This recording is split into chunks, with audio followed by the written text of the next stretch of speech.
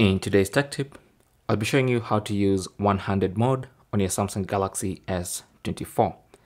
Now for this tutorial, I'm using the Ultra, which is actually the biggest phone and where you might need one-handed mode the most, but it works on all the phones, okay? All the Galaxy S24s.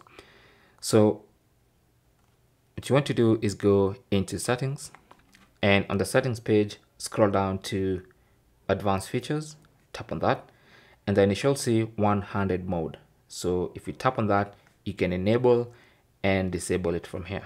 Okay, now once you enable one-handed mode, you can choose how to activate it, either with a gesture or a button.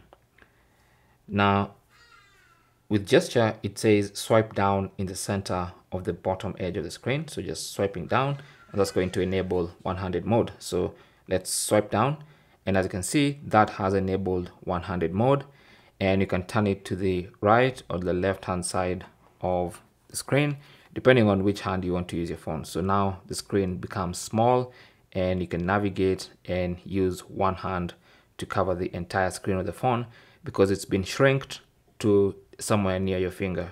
Okay, so that's it. That's one-handed mode. You can actually adjust the size of this one-handed mode. You can move it to the right or to the left, and when you're done with one-handed mode and you want to exit, you can just tap on empty space and it goes back to normal. Okay, so that's basically how to use one-handed mode. Now in case you want to activate it using the double tap option, you can just select it, and then to activate it, just double tap on the home button, and that activates the one-handed mode.